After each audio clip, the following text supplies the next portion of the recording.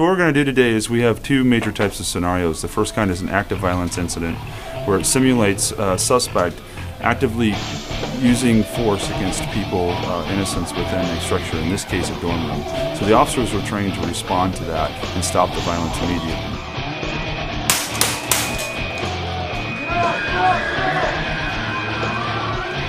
The whole purpose is to create a very realistic training environment. We use different types of training tools, such as ammunition that makes us sound like real guns.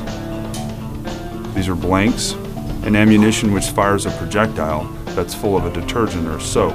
These hurt when you get hit with them, but they do not cause serious physical injury or death.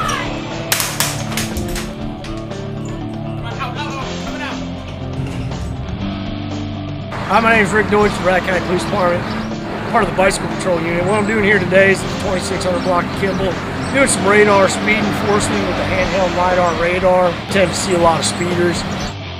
Bicycle Unit has been implemented to conduct traffic enforcement and general law enforcement in a manner that traditional policing techniques out of a cruiser have fallen short in. So, the above average day would pretty much be call to call to call. You don't get basically any free time.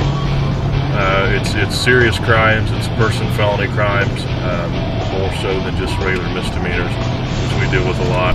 Real exciting day. We go 0 to 60 in about 3.2 seconds, and it goes that way all day long.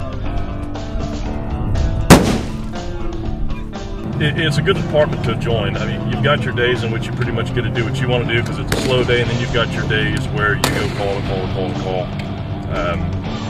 If you're interested in one aspect of this police department, you can start out somewhere such as patrol, and then through your years of experience, you can go to investigations, you can go to canine, you can go to your bike unit if that's what catches your interest. A lot of people look at the police department as just one thing, patrol officers, but in all regards to that, there's a lot more positions that you can be capable of occupying. Controlled chaos.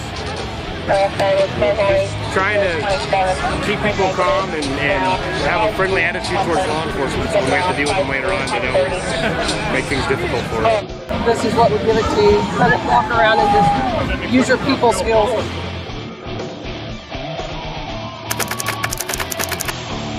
To be a good detective at this department, I think you need to be able to think on your feet. You need to be meticulous with detail. You need to be able to review statements and pick things out of that statement that leads you in a path to go on. Because people don't always tell the patrol officer everything there is about an investigation. So you need to be able to find that thing that's missing, or find that thing that they've said that you can kind of hone in on and go from there off of it. A high percentage of my day compiles. I'll get my reports. Usually the reports come in about 10 o'clock into my inbox. Before that, I'm either catching up on things, making phone calls. Get the reports, log them in, read them. I'm required to do a history on all the people involved in my reports. That's if they've had any prior involvements. I think I'm well suited for this position because I have a caring nature and I really legitimately want to help the people that we serve. Sometimes that can be a downfall, but I think at the end of the day that makes it all worth it. This job is for anybody that has some tough skin, because it can be tough, so it's not for everybody. I would say this job is for people that have to be quick thinking, can work well under stress. Definitely multitasking is a big requirement for the job as well. People call me, I automatically get an address. That's the most important thing, is to get the address, to get the officers going to that address, and that buys you some time because it takes time for the officer to get to the residence. I think it's a rewarding day if all of my officers made it home safely. We've kept everybody on the street safe and did our jobs to the best of our ability.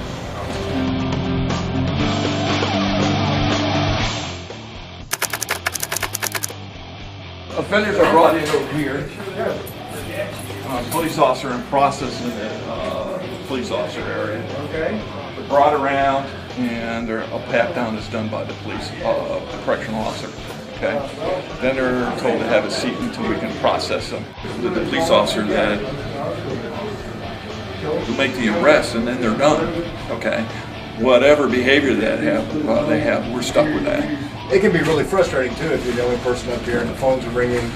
Inmates are calling you, people are calling you on the radio, you have traffic through the back gate. KHP can come in, K-State, Fort Raleigh MPs. Well, there's always something different going on working here in the jail and stuff. Different type of people you deal with that are brought in that the police officers arrest. Never the same type of person, so you always got to be on your toes at all times. You don't know how they're going to act, whether or not they got along with the police officers out on the street, or whether or not, you know, they're going to cause you problems once you get in here. And then once you get them in here and you book them in, they have to stay in our jail, then the problems you have too and stuff is how they're going to get along being outside the jail facility. Oh, the job for me and stuff is the people I work with would be, you know, anyway in the department. The people in records, the people, you know, the police officers we work for and stuff that come through that door over there, the staff that I work for.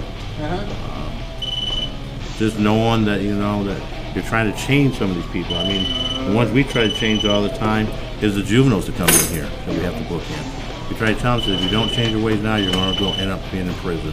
Some of them juveniles you get through to, and some of them you don't. Some one time they turn 18 years old, they're back in there committing crimes as an adult.